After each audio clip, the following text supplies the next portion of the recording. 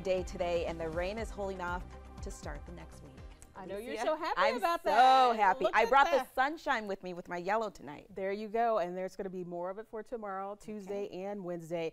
Really not going to see the chance for rain returning until Thursday, Natisha, so you'll have to get out and enjoy it. I like it. All right, let's check it out here. We're going to kick off tomorrow morning with some areas of patchy fog, plenty of sunshine towards the afternoon and evening hours, and a warmer day than we had for today. We had a high of 75. Our normal for this time of the year is 81.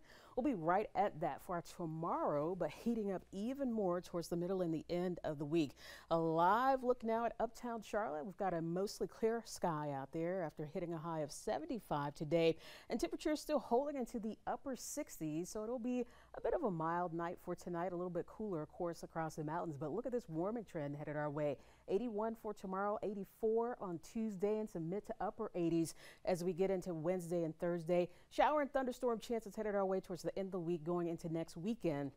So that's going to drop those temperatures down just a little bit. But big story tonight has been those severe thunderstorms out to our west across portions of Kansas on into Oklahoma, where they've had several severe thunderstorms that have been producing tornadoes. But we get to enjoy some quiet and dry conditions courtesy of this area of high pressure. It's going to continue to build across the southeast, at least for the next 24 to 48 hours. So we'll keep it mostly clear for tonight. With all that moisture that we have in the air, though, that's going to allow that fog to develop mainly after midnight. But Futurecast keeping it quiet and dry.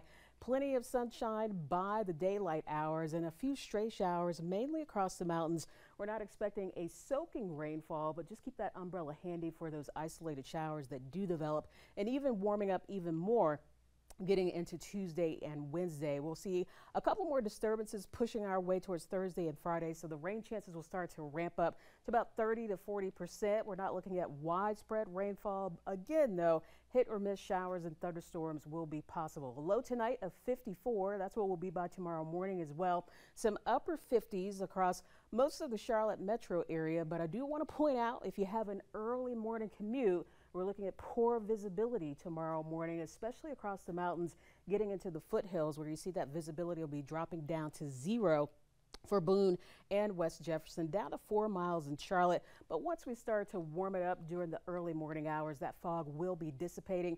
And from there, we're left behind with those temperatures gradually warming up into the lower 80s by tomorrow afternoon. Let's check out your 7-day forecast here. Plenty of warmth in the 7-day forecast, up to 84 on Tuesday, plenty of sunshine, partly cloudy, 87 on Wednesday. And here come those chances for showers and thunderstorms as we wrap up the week and head towards the weekend. The hottest day this week will be on Thursday with a high of 88. And I wouldn't be surprised if we get a couple of lower 90s across the upstate of South Carolina. That's a look at your First Alert 7-day forecast. We'll be right back.